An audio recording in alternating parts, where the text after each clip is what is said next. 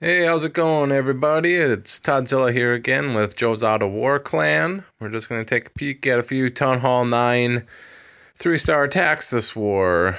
We'll take a peek at Jesse on number 1 there. Very nice attack.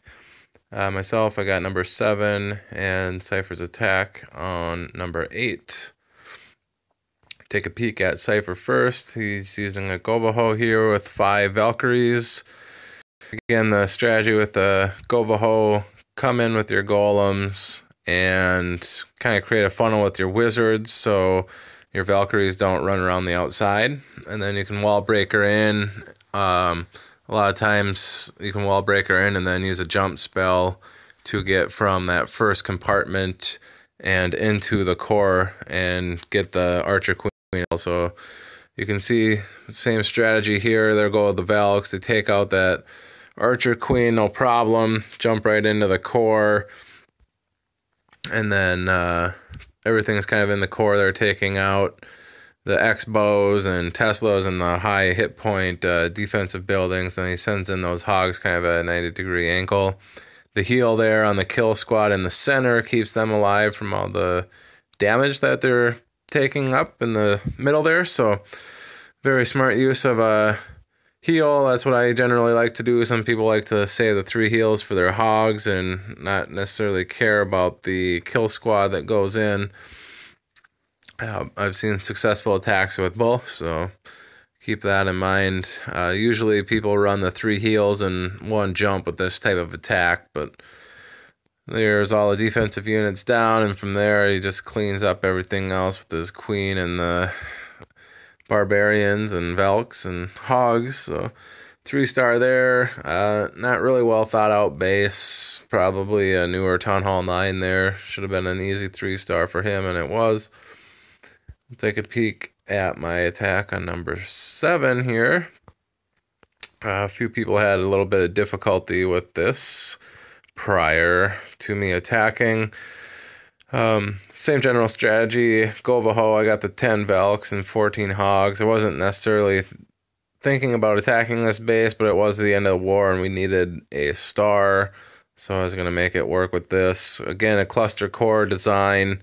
Got the X-bows, Town Hall, and Clan Castle in the center there.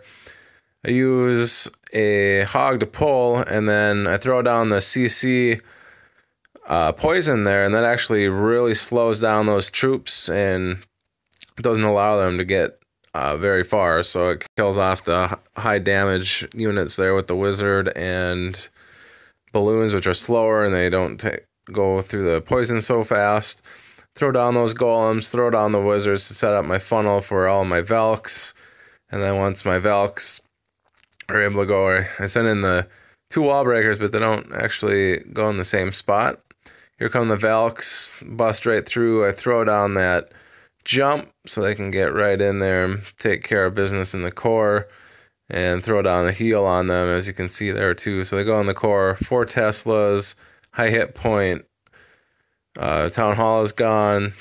Expos have high hit points. The CC's got high hit points, and those are all kind of getting destroyed there by the Valks there in the center. And then the hogs come in at that 90-degree angle to take out a lot of the defensive buildings, and pretty easy going there on the number 7 on this base.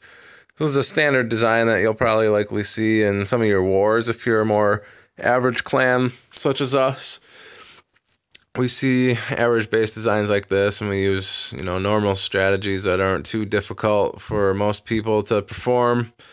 So that's a good thing about this war channel. If you want to start winning some more wars and you're kind of at the same place we're at, where we got a lot of Town Hall 8s and Town Hall 9s. You'll notice the Town Hall 9s are the ones that win you and lose you the wars. So if you're looking to win more wars, certainly subscribe to this channel. You'll be able to see all of our videos that we do once we get them. And highlight one more attack here so you can see another base to 3-star if you come across it or anything like it. Again, somewhat of a cluster core. General strategy there with the GoVaHo. Try to go in where that queen, by the queen, so you can jump into the core there and get the queen. and then funnel with the wizards after your golems go down, so your Valkyries go right into that jump spell. And I believe it's very smart use of his his jump to put it right there to get in from the outside straight into the core.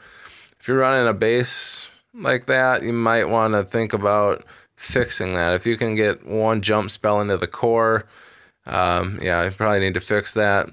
Does throw the jump spell off there because I believe he doesn't want his Valks to run into this little compartment here where the Archer Queen is, and then they might just circle around the actual inner core, so that heal gets them into the core and nowhere else besides that first compartment.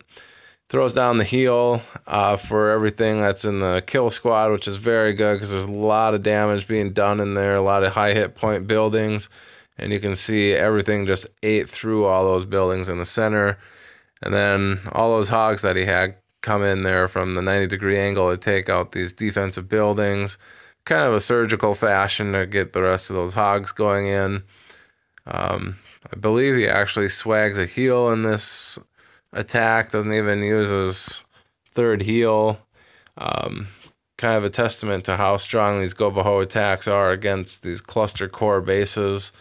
Valk's just super strong, able to get in there and just wreak massive amounts of damage in that core with all those Teslas and Expos in there. Once those are done, a lot of the DPS that this base is doing is completely demolished, and you're left with the cannons, archer towers, and wizard towers to mainly do the rest of the damage, which just isn't going to get it done. So if you're running these cluster core bases, they're very weak against the GoVaHo attack, which is a very popular attack now at Town Hall 9, given the last update. So if you're still running that, possibly start looking at anti-3-star base designs to prevent that from happening.